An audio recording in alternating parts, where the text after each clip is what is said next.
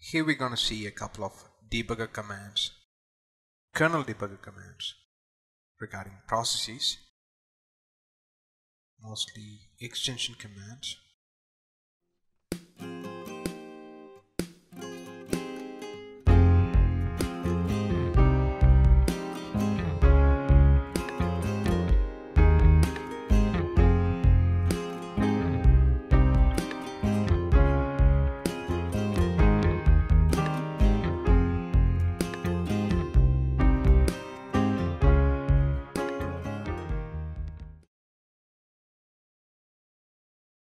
A couple of them we have seen before.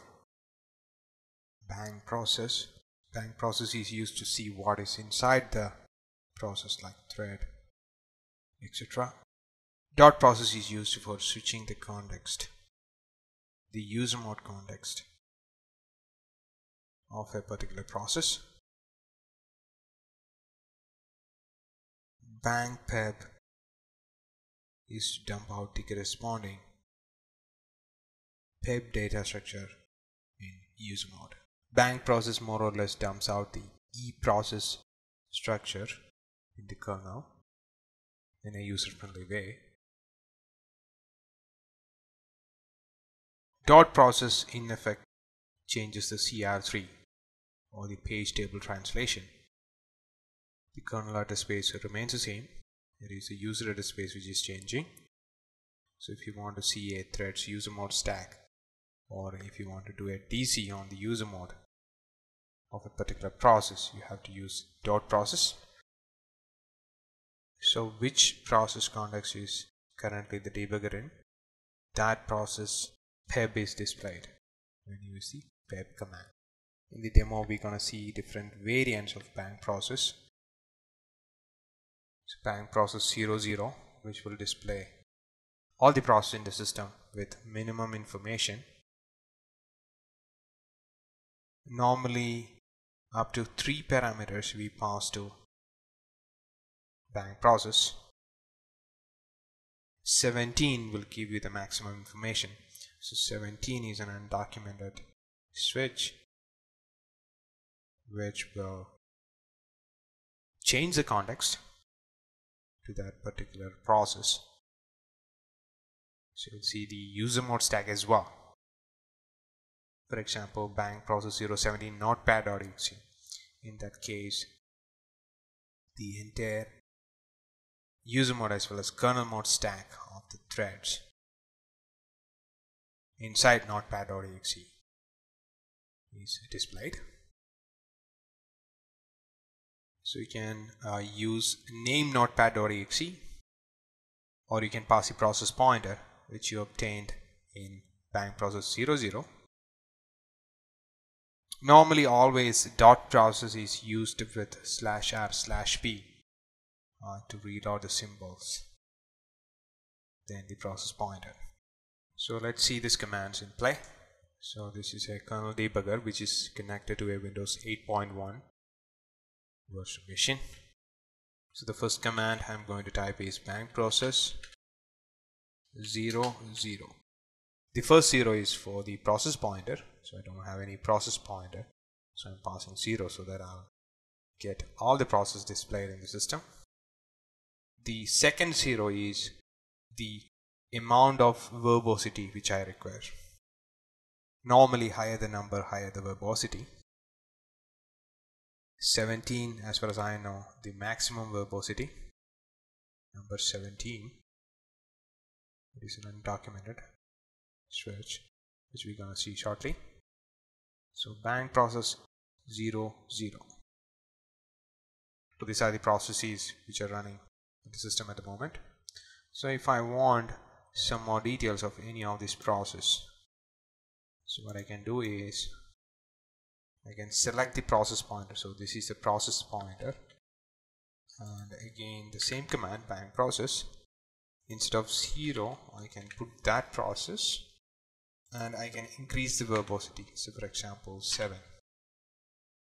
So I'm getting the kernel mode stack of the threads. So now if I pass 17, I'll get the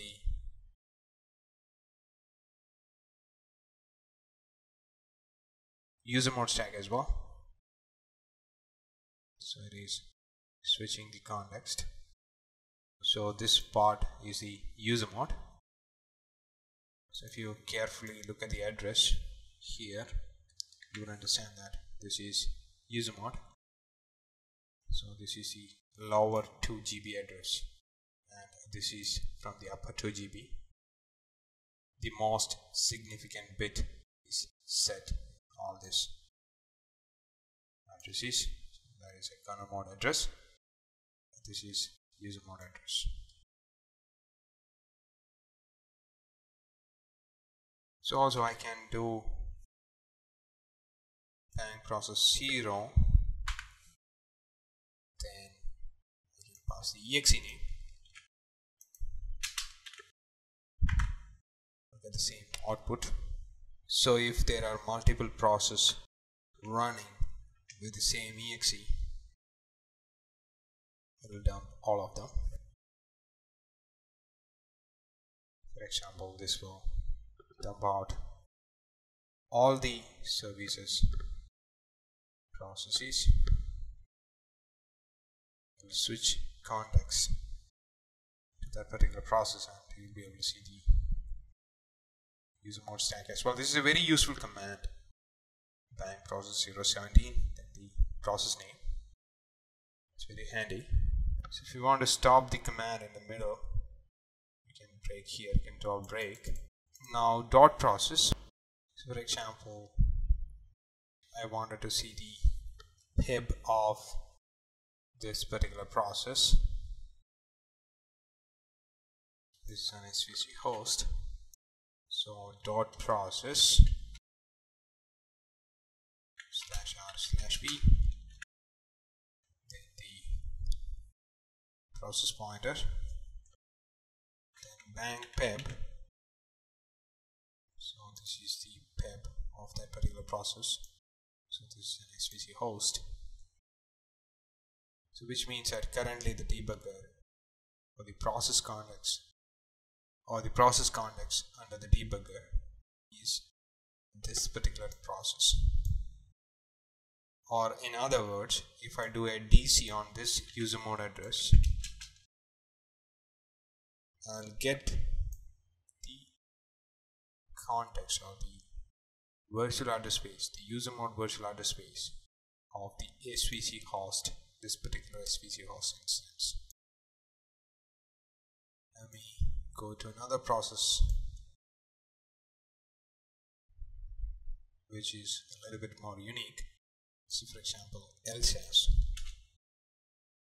So dot process /r/b,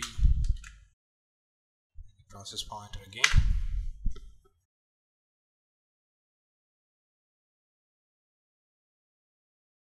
Then pib. So I should see LSAS. So this is LSAS. So same command I'm executing, bang pib, but I'm getting different results. Depends on the process context, because pib is a user mode data structure. So pib is in user mode. That's why the pib is changing. And we change the process context.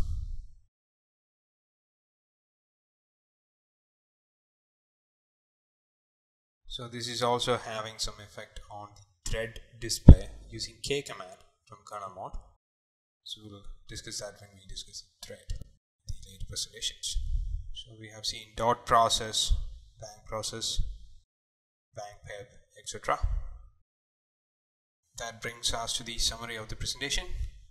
We have seen a couple of commands which are related to processes, Windows, windbg, very useful commands like bang process 070. That's about the presentation. Now, reviews, comments and suggestions I would like to take from one single location.